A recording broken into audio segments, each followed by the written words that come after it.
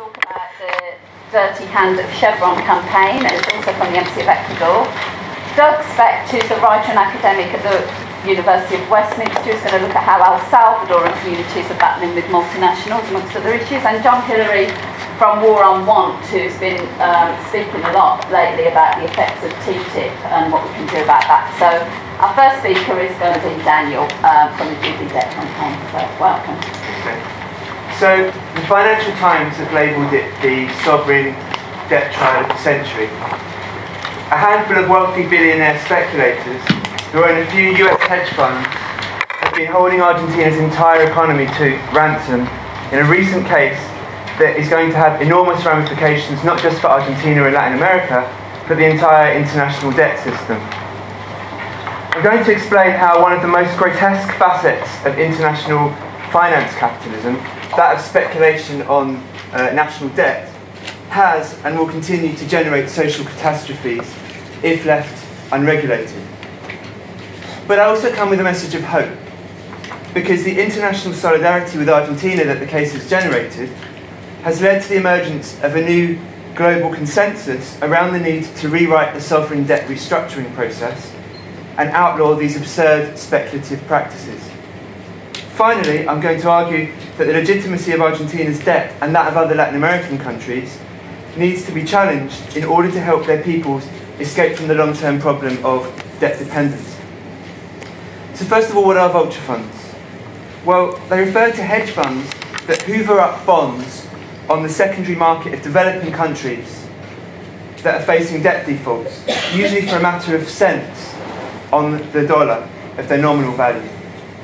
These funds then wait until the debt restructuring process negotiations take place and then sue the country for tens, if not hundreds, of millions of dollars in profits, demanding that the country makes full repayment on the original loan or bond value, plus interest, plus penalty fees.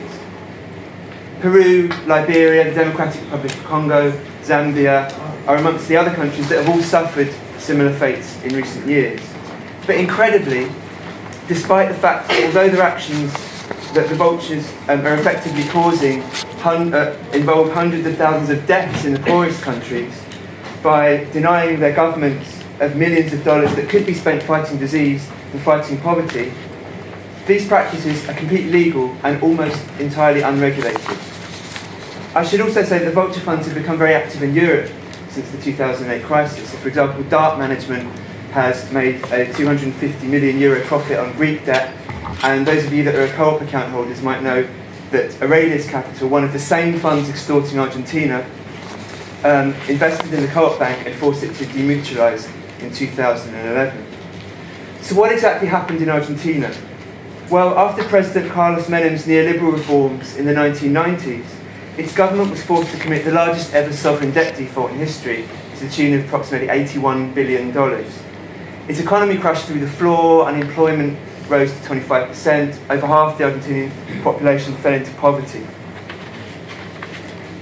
In the years that followed, after tough negotiations by the new government of President Nestor Kirchner and then that of his wife Cristina, 93% of the country's creditors agreed to write off two-thirds of the value of the bonds, of the debts that they were owed.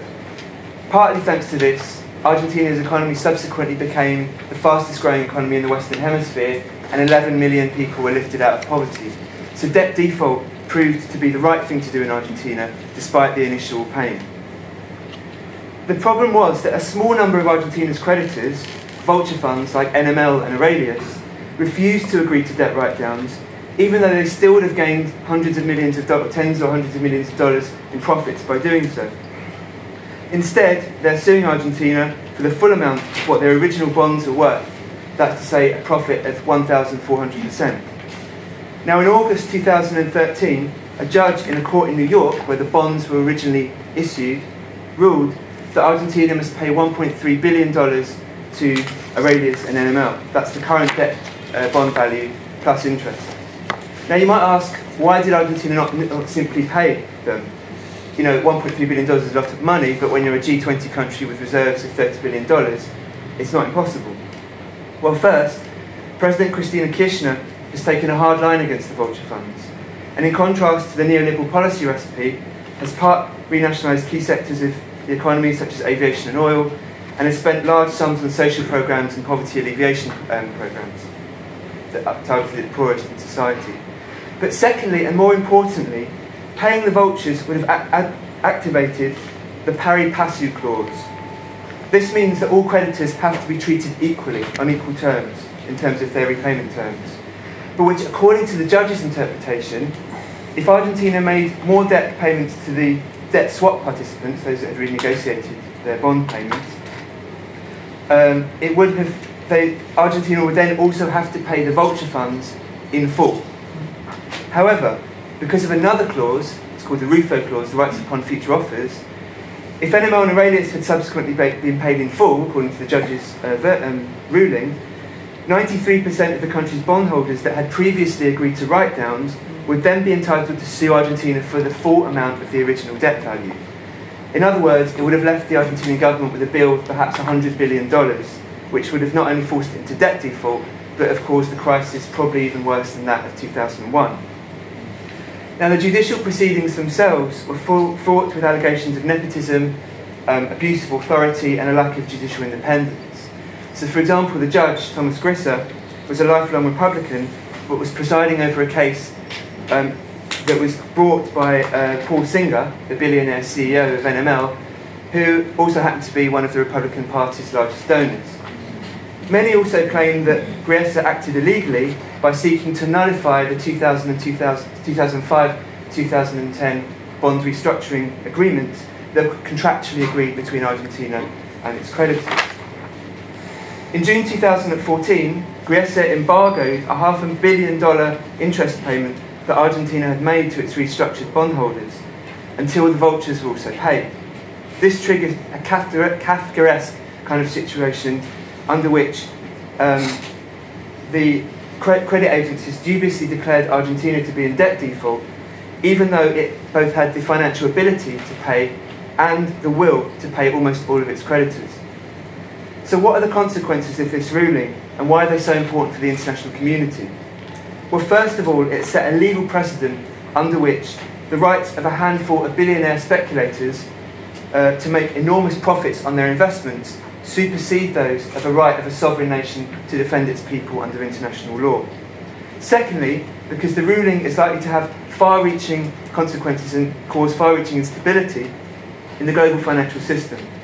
Indeed, future debt restructurings by crisis-ridden countries may become impossible, because the hedge funds will no longer have any incentives to write off all the debts, knowing that they can simply go to a court, cite the Argentina case, and be granted right to the full amount of the debts they previously owed. Countries in the global south could therefore be condemned to generations of austerity and structural adjustment as the only way of meeting repayment in the absence of the possibility of debt restructuring or sourcing new loans.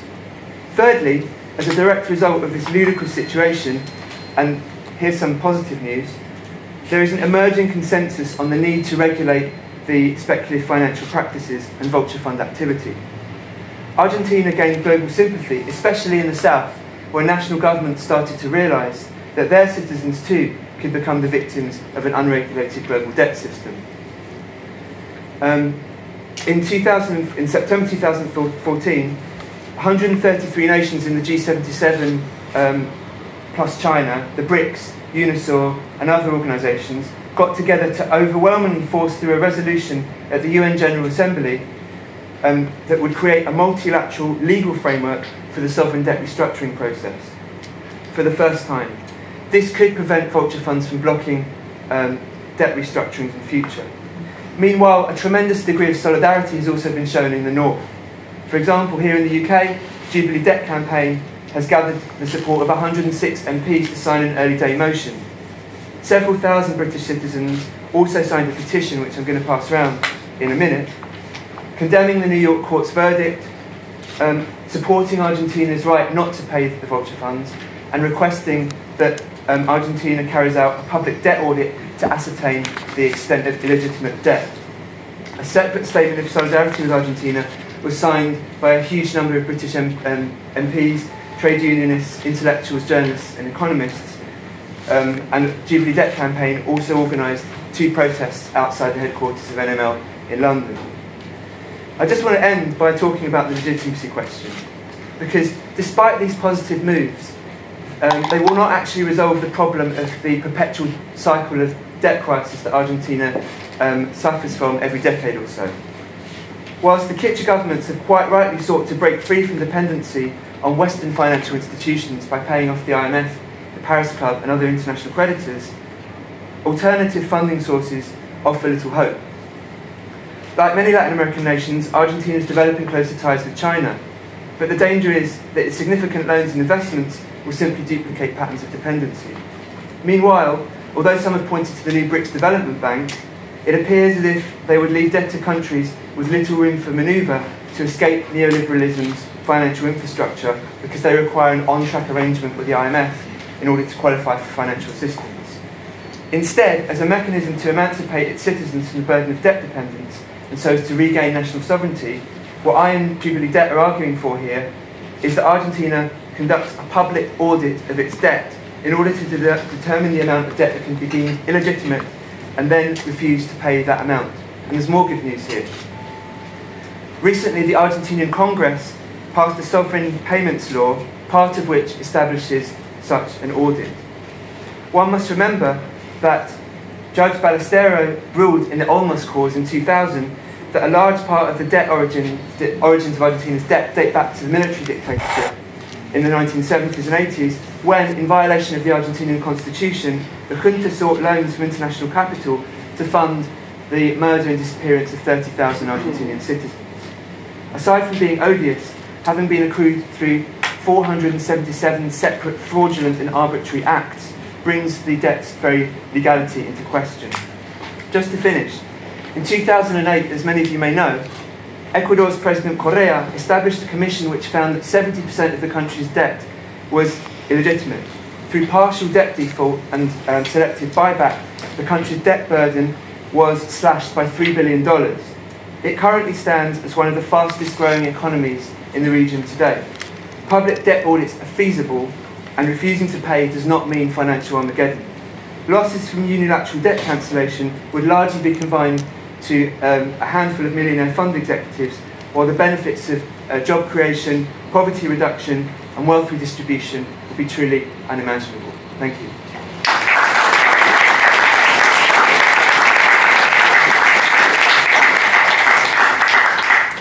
I'm going to hand over to our next speaker now, is Fidel Narvaez from the Embassy of Ecuador, but also speaking about the campaign against the dirty hand of Chevron. So, Fidel. Thank you very much. It's a real pleasure to be here.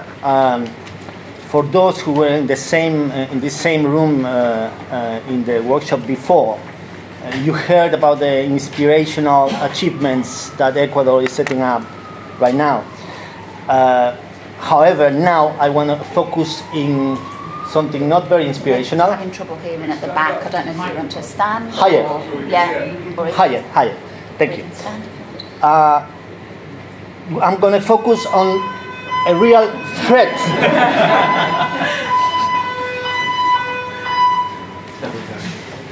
In a real threat for Ecuador as a country, coming up from one of the most powerful companies in the world, the company Chevron Texaco.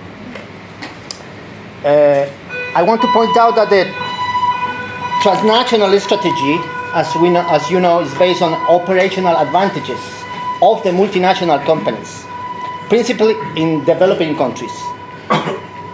Advantages such as the availability of raw materials, low salaries, less labor conflict, weak labor and environmental regulations, and special fiscal treatment. Such these new empires of the 21st century, I'm referring to the transnationals, some of which have attained positions that previously correspond only to nation states, due to their disproportionate economic and political power, systematically violate the rules of the game and exploit the populations and nature as expendable factors of production in the pursuit of increasing capital without control. it's very clear there's a legal and institutional and political hole in the contemporary international scene regarding the interactions between multinational companies, states, and civil society. Traditionally, international treaties impose obligations on states, not on companies. International law hardly regulates transnational corporations. And when it does, it generally protects their interests instead of imposing responsibilities and obligations. An enigmatic case that evidences transnational natural genocide and the indifference toward human rights is the contamination inflicted by Chevron Texaco in the Ecuador Amazon. The transnational Chevron, which absorbed Texaco in 2001, is the second largest oil company in the USA and the seventh largest in the world. Texaco operated in Ecuador from 1964 to 1992. During that period, was responsible for spilling no less than 71 million liters of toxic oil wastes and 64 million liters of crude oil on more than 2 million hectares of the Ecuador Amazon, which is one of the most biodiverse regions in the world. 2 million hectares is the size of Glasgow, the third largest city in the UK. All this according to a court in Ecuador after 19 years of trial. This environmental disaster, called by many as the Amazon Chernobyl, is perhaps one of the biggest ever. And I know many of you haven't heard about that because it didn't happen in a developed country. It happened in an underdeveloped country. And it happened very far away in the Amazon region. It is more than 80 times bigger than the BP accident in the Gulf of Mexico in 2010. 80 times bigger. Chevron Texaco disaster, in fact, was not an accident. It was a deliberate and systematic action, long-term action, because the company extracted millions of barrels of petroleum without using the methods agreed upon in the exploitation contract with Ecuadorian state for the preservation of nature, which is the secure re-injection of toxic waste into the ground, even though it used and patented these mechanisms in the United States. The company in the United States used one technology, and they have to use the same technology elsewhere, but they didn't. The irresponsibility and economic power of this transnational reached such a point that without any difficulty, it broke its contract with the Ecuadorian state, international law, and human rights, and its only method of environmental remediation was covering up waste from the extraction process of petroleum with superficial layer of earth and organic material in low-tech process, like one bearing a criminal act. Well, facing this excessive natural disaster, the affected communities denounced the transnational before the courts in New York in 1993. The communities affected put a lawsuit against the company in 1993 in New York. A process that Texaco rejected by arguing that the competence of the case lay in Ecuadorian courts. Chevron didn't want to be sued in the United States. They wanted to be sued in Ecuador because they thought that they will easily buy the justice in Ecuador. In 2002, the US courts ended up approving the transfer of Chevron Texaco, and Chevron Texaco agreed to respect the decisions of the courts in Ecuador. Thus, the case was resolved in Ecuador in 2009 and 2011, and a court sentenced Chevron to pay $9.6 billion and issue a public apology. Despite economic and political pressure, lobbying, buying the conscience of judicial officials, and even Chevron declaring its acceptance of the Ecuador court, the transnational refused and continues to refuse to this day to comply with the final sanction. On the contrary, Chevron initiated a multi-million-dollar international campaign to delegitimize and discredit the Ecuador state, so that the state will assume the economic sanction of the criminal acts carried out against the environment and human rights. At least 8 lobbying firms have exerted political pressure for several years on members of the Congress and the U.S. Department of Commerce to discredit Ecuador and affect its commercial interests in the United States. Every day, websites and social media provide biased information to undermine the judicial process that took place in Ecuador. We can trace much of Chevron's aggressive, well-planned public relations strategy back to a 2008 document by San Francisco's Master of Crisis Communications, Mr. Sam Singer. I heard that same surname by a Republican in your exposition, who recommended Chevron going to the offensive. The company should portray Ecuador's court system as corrupt, with collusion between judges and the plaintiffs in the lawsuit. This was written 2 years before the ruling of the courts came into place in 2011. Just to give you an idea, because this is a document that the plaintiffs got access through the courts.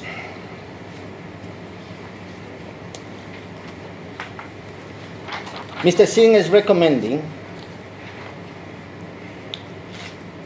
to attack Ecuador as a place where freedom of speech is threatened in Ecuador by government taking over TV stations, press censorship.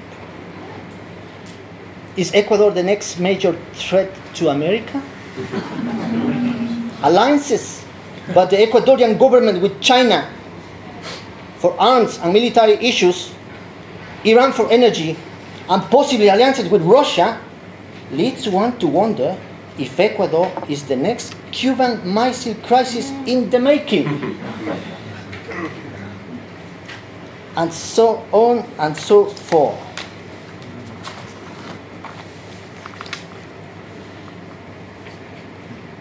And the offensive goes in all fronts, of course.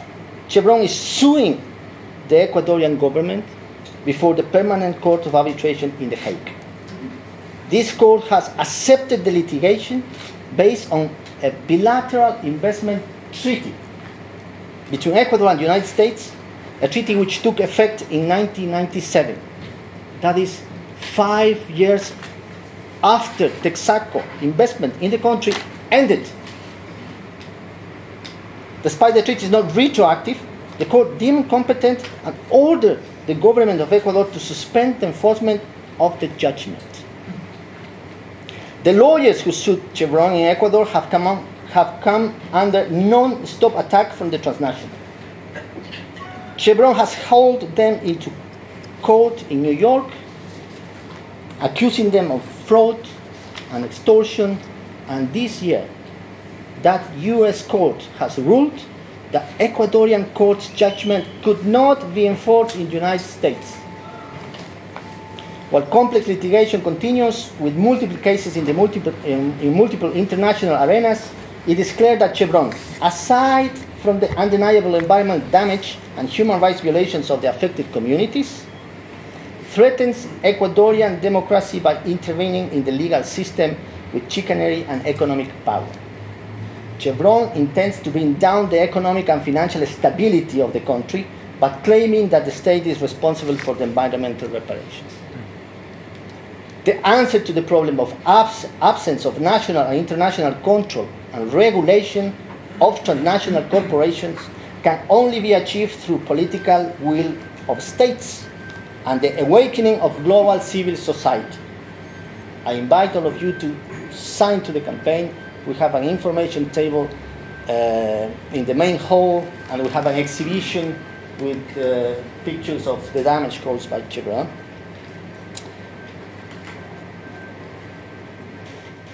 can only be achieved through political will of states and the awakening of global civil society to configure a binding legal and institutional framework with the power to control multinational companies in order to prioritize human life and healthy environment over capital. Thank you.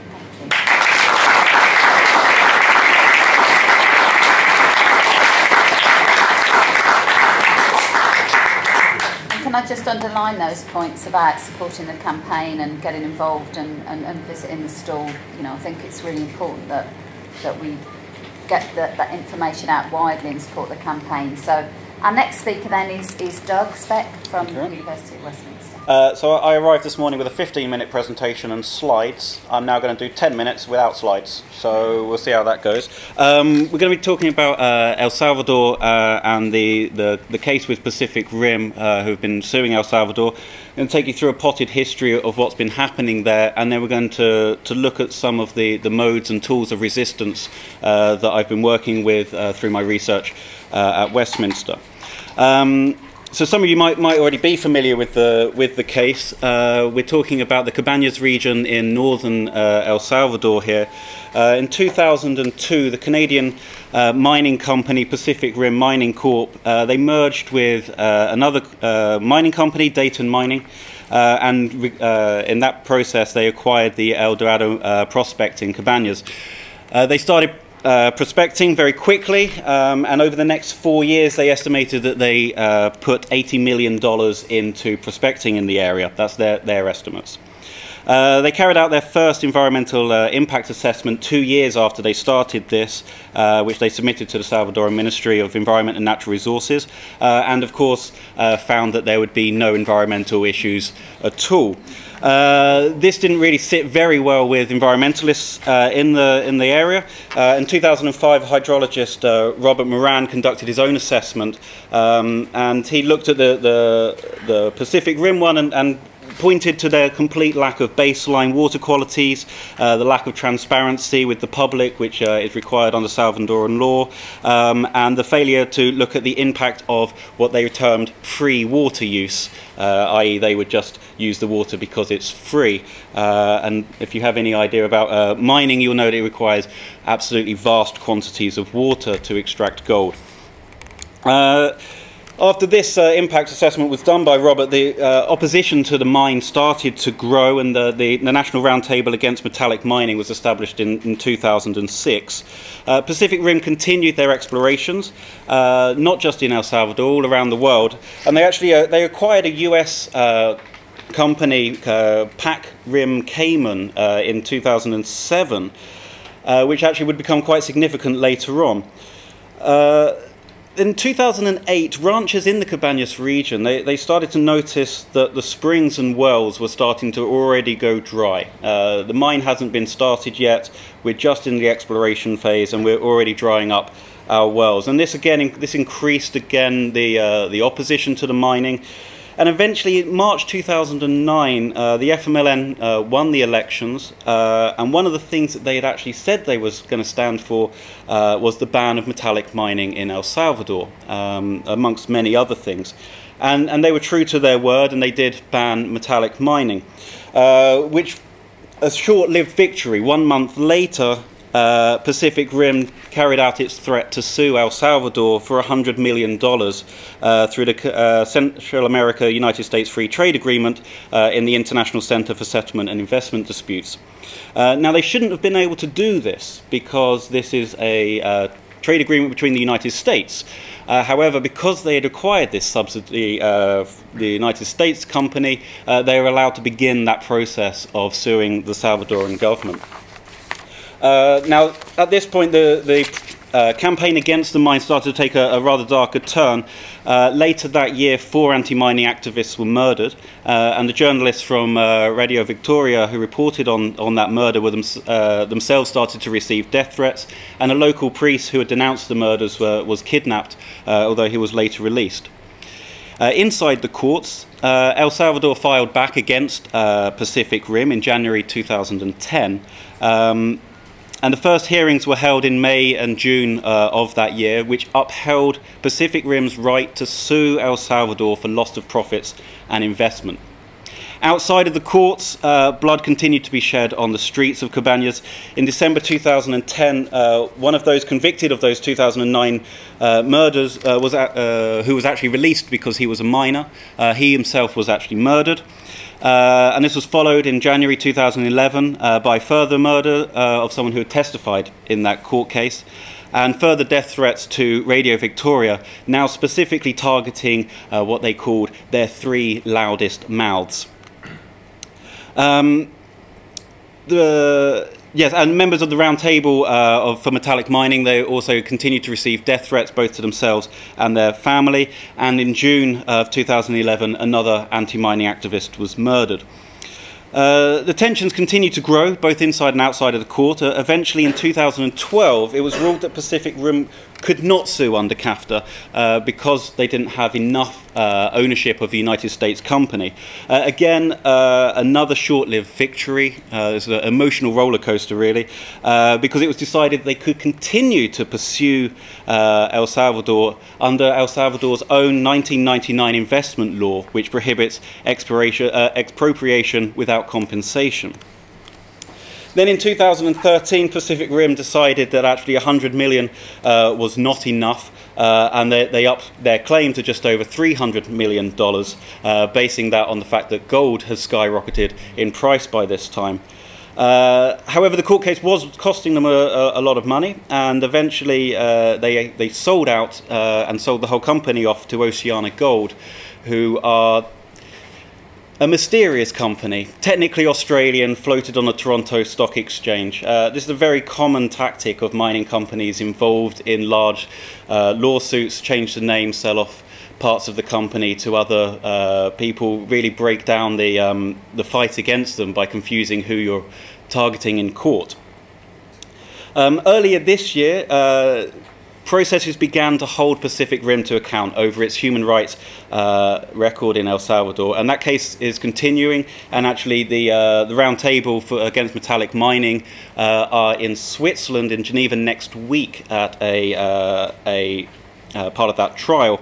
The lawsuit against El Salvador is still underway under the name of Oceana Gold now. We are kind of expecting results at any moment. So what does this all mean for our modes of resistance? What does this mean in the context of TTIP? Well, for starters, it's alarming that they were able to undertake this lawsuit under the CAFTA agreement. And when we're thinking about TTIP and these kind of agreements, perhaps that's something that we need to be very concerned about. As it was stated by the Association for Local Economic Development in El Salvador, this lawsuit was really like the perpetrator suing the victim. So where does that leave us? Probably a bit lost, I would say. I mean, these are huge motions that we have very little power over, perhaps. How do we begin to fight against these huge juggernauts, these behemoths? Pacific Rim, they had the power to deny any involvement in any of the murders. Nothing's been proven, no one's ever investigated them. They actually blame the local NGOs for the events that have happened. Again, a tactic that we see time and time again around the globe, blaming local movements for creating social unrest, for orchestrating the murders and death threats. They do this to undermine local knowledge structures and break down the ability for the resistance to operate.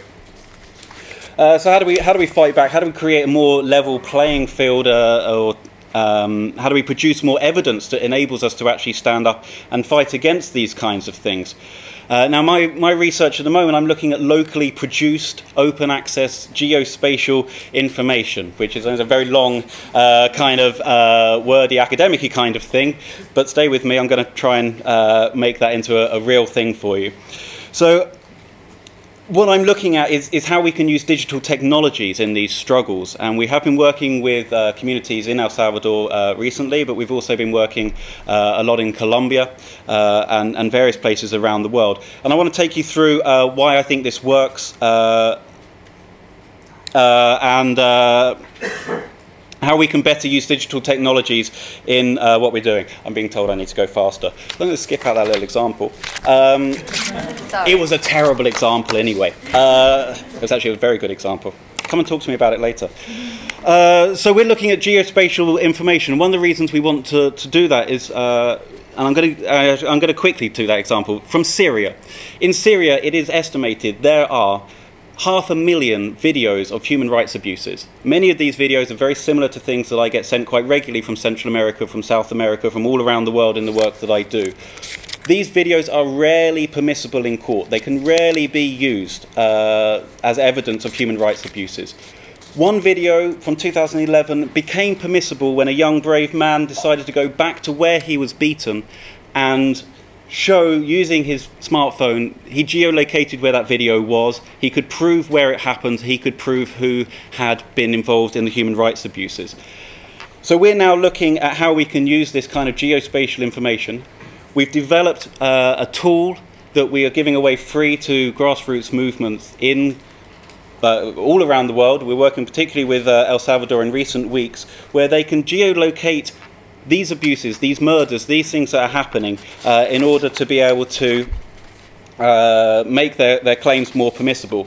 And we think this is much more useful than social media, which unfortunately rather silos information into specific Facebook pages or following Twitter accounts. Instead, we're advocating that because the global corporations don't operate within national boundaries, we need to better work cross-boundaries, cross-collaboratively, sharing local knowledge better with geospatial information built in so it can be permissible. And instead of starting from zero every time, sharing the information, pooling our collective knowledge much better. And then with one voice, we can actually say no to the oppressive, exploitive free trade agreements.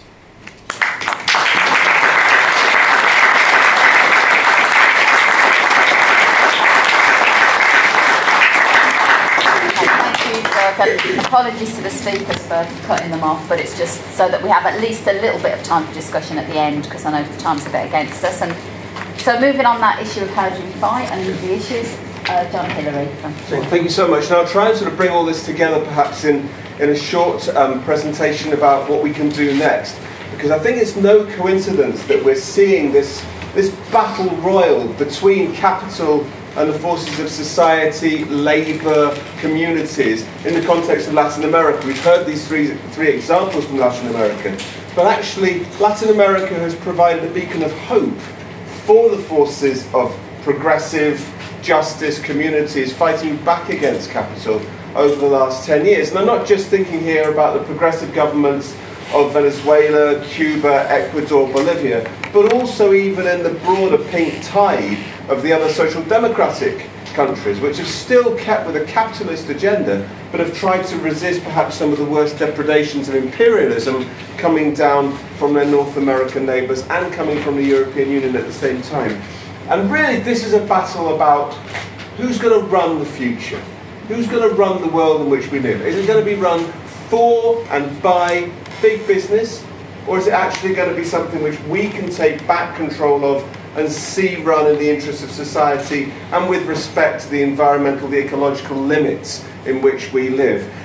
And the key battleground for this is over these free trade agreements, so-called, these new treaties which basically establish who it is who's going to have the power in the future.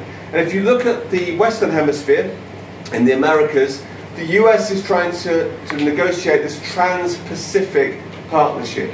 That's for them, in a sense, looking west across the Pacific. And it encompasses Mexico, Peru, Chile, and then a whole host of Asian and Australasian countries as well. Looking east, and this is the one which refers to us, the US is trying to introduce TTIP, the Transatlantic Trade and Investment Partnership. And that's just between the European Union and the USA. And both of them represent what they have explicitly said is going to be the blueprint for the future. If we can get it done between our countries, then these can be living agreements which are rolled out to the rest of the world. And because they will encompass the great blocks of world trade, it will be almost impossible for other countries to say, well, we've got an alternative agenda, we've got an alternative model that we want to put in place of this, and a model which actually represents the needs and the aspirations of people rather than just the interests of big transnational capital. The key thing for us, I suppose, here in this country is that TTIP is our opportunity to fight back. because TTIP is the one which we have control of. And I've come in with a very optimistic sense here, having fought for the last 20 years against these free trade agreements. This is perhaps the most exciting and most optimistic that I've been at the whole situation has been over the last 20 years. I'm going to whiz through what TTIP is. 3 main pillars. First of them is deregulation. These are not old-style 20th century trade agreements where you would just be talking about tariffs at the border. This is about reaching behind the border into our public spaces and saying it's about getting rid of all of the standards, the regulations and the rules that prevent transnational corporations maximising their profits. They've said this explicitly. They've said this isn't about the tariffs. There are no tariffs between the EU and the US. We've got rid of them years ago.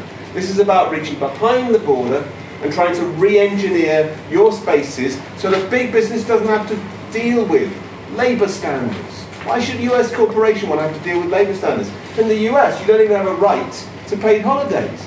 So why on earth do they want to have to deal with that sort of right in Europe? Also environmental standards. We in Europe have the precautionary principle. The precautionary principle says if you, big business, cannot prove that this new substance you want to introduce is safe, then we're going to take the precaution of saying you can't introduce it. In the States, it's 100% the other way around. If the government can't prove it's unsafe, then big business gets to introduce it as it likes. And that leads to completely different outcomes. Take cosmetics, for example. Cosmetics, which are pretty close to people. You put them on your face. In the European Union, there are 1,300 substances that are banned for use in cosmetics. In the States, it's 12. I mean, that's the sort of difference we're talking about. In Europe, complete bans on GM food entering into the food chain. In the States, 70% of all food sold in supermarkets contains GM ingredients. And what they're saying is, we don't want to have these rules and these standards blocking us coming through into your markets. We want to have a harmonisation, a lowering of standards, so that big business no longer has to apply them. So the first pillar, deregulation, getting rid of the standards that business doesn't want to have to deal with. The second pillar, privatisation. This is standard. They want to have more and more private sector access to those markets that have been closed to them for years and years. And that can be our public services markets, health markets, the states. They've been looking over at the NHS for years and years thinking this is the glittering prize we want to get our hands on. Also education, water, wastewater, post, transport, all of the services that we want to have in public hands, or in this country get back into public hands, are exactly the ones that these trade agreements are trying to open up. Also the public service contracts. So when you have a local government giving out contracts saying, we only want to give this contract on the understanding that the people who take it will pay all of their employees a living wage. Well, exactly those sort of conditions are being wiped out as a result of this privatisation push. The third pillar of TTIP is the introduction of these new, completely unprecedented powers for investors. The Investor State Dispute Settlement Mechanism, if you want the jargon, the ISDS side bit, which enables investors, just like in the Pacific Rim El Salvador case, to take whole countries to court. It elevates capital to the same status as the nation state. And it says you don't have to use the domestic court system, which is open and which we all know about. You get a special privilege to go round that system. You bypass the system and you get your own private, secret courts. These arbitration tribunals, they're not courts at all. It's 3 corporate lawyers who sit and pronounce how many hundreds of millions of dollars are then handed over to these private companies. And Latin America, again, has got countless examples of this. I mean, Argentina was clobbered in the wake of the 2001 peso crisis, absolutely clobbered by dozens and dozens of companies going in, one after the other. And in the end, despite really resisting on all of these fronts, Argentina at the end of last year was forced to say, okay, for the first 5 of these, we're going to have to give $500 million in compensation to settle just 5 of them. Ecuador similarly has been hit again and again. But now, what we're being told is Britain, for the first time, is going to have to start opening up to the US. So US corporations can bring exactly the same cases behind closed doors and start challenging public policy choices we might want to make here. And you get situations like in Australia. You may remember at the end of 2012, Australia brought in a public health law saying that all tobacco, all cigarettes in the future, could only be marketed in plain packaging. Well, they're now being sued for billions of dollars by Philip Morris, the big US tobacco multinational, because Philip Morris says this is no good for us. You know, you're basically preventing us from maximising our profits in the future because you're saying you don't want to have so many people smoking. Uruguay has done exactly the same and being hit by Philip Morris at the same time. So you might think to yourself, all of these things sound absolutely crazy and the last thing that you want. But our government at the moment is trying to introduce it. And that's why we're trying to make this a massive issue politically here. Because if we can fight off TTIP here, then that sends a massive message across the world. And we have won against these in the past. They tried to bring in these powers in the 1990s through the Multilateral Agreements on Investment, which came up at the OECD. We fought back and we won. In the Western Hemisphere, of course, they tried it through ALCA, the Free Trade Area of the Americas. Fought back and won. They tried to introduce it through the WTO. We fought back and they had to take all of those issues off the table. We've won again and again and again, and we will win now, because the wheels are already beginning to come off their wagon. They're trying to get all of these new powers for investors, the investor-state dispute settlement powers in. There was such an uproar, they had to freeze the negotiations on that bit of the treaty at the beginning of this year. They held a consultation, the most arcane, obscure consultation you could ever want. They thought maybe a couple of hundred people would respond. 150,000 people responded from Europe saying, we don't want it. And already now they're beginning to find it more and more difficult to come across. We will have a meeting on Monday, just down the road. I don't know if everyone's seen the leaflets, but just down the road at Unite. If you haven't got these, go to the War and Want store. We've got lots of these leaflets there. 6 o'clock on Monday. All of the trade unions in this country are now fully against TTIP. And that's a new situation in these free trade agreements. We've got the whole of the labour movement against it, all of the environmental movement against it, and all of the campaigning NGOs against it. We are going to make this into a big political issue here. It's already the #1 issue in the mailbags of all MPs and MEPs. So please join this campaign, because we can fight, we can win, and on this one, we will win. Thank you.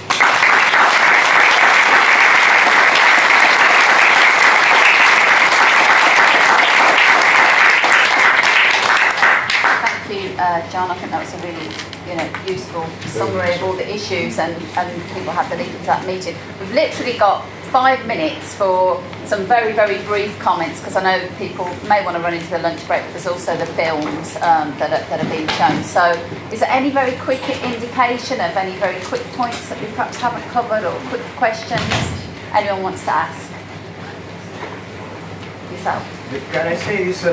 The problems in these countries, the people they are thinking, in this case, the president or MP or the prime minister, they have only the representation but not the power.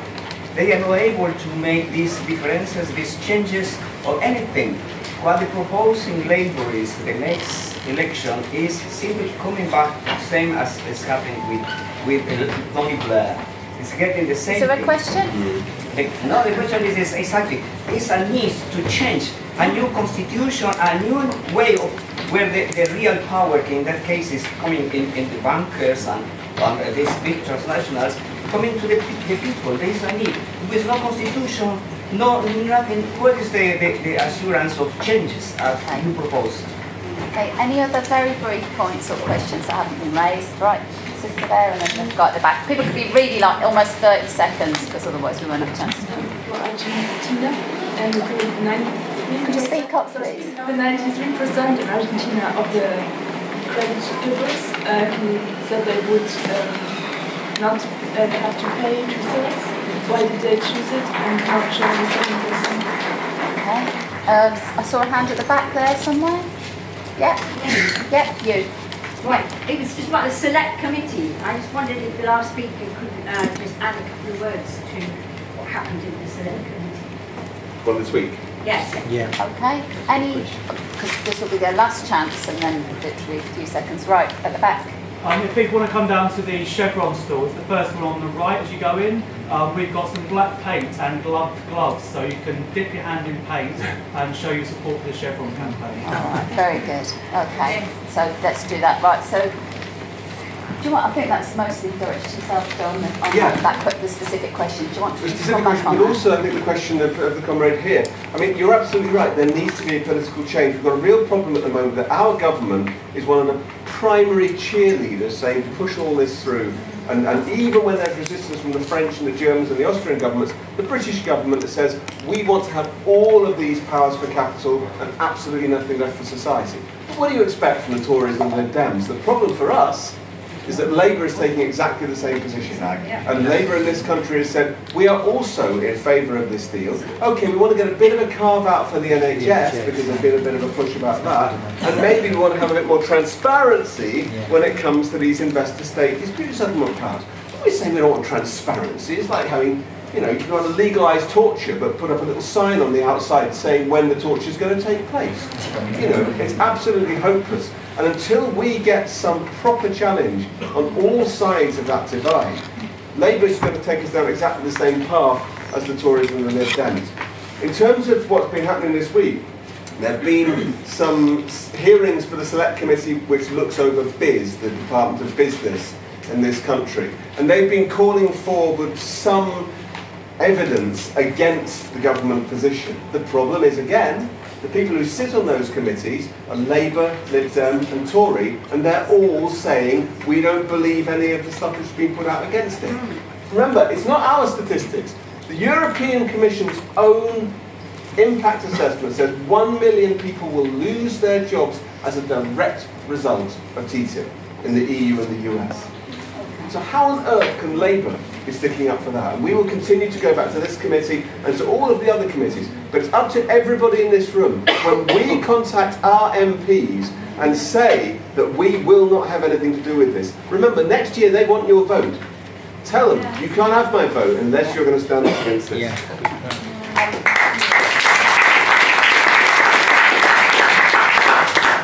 Daniel's just going to have 1 minute just to answer the point there. Yeah, just very quickly. I think they just made the 93% that agreed to a restructure. I think they just made a pragmatic decision. You know, they were still going to make approximately 400% profit on their initial investment, which is huge. You know, it's enormous. I think, you know, international debt restructuring processes go on often, and you know, the ones that held out, who went after the 1,400% profit, I think those who agreed to the restructuring simply thought to ourselves, well, this is going to give us bad PR, there's court costs to pay, it's going to be a long drawn out process, and I think it's as simple as that really. They're greedy, but they're a bit less greedy than the hedge funds, the proxy funds. Okay, thank you. Can I just thank all of our speakers? I mean, obviously we did get a bit squeezed on time on the discussion, but I think it was pretty diverse and very informative range of speakers. As John said, we're in the run-up to an election in this country, so there's an absolutely perfect time to put some pressure on. Go and visit the stalls, support the campaigns, and thanks everyone for coming this afternoon.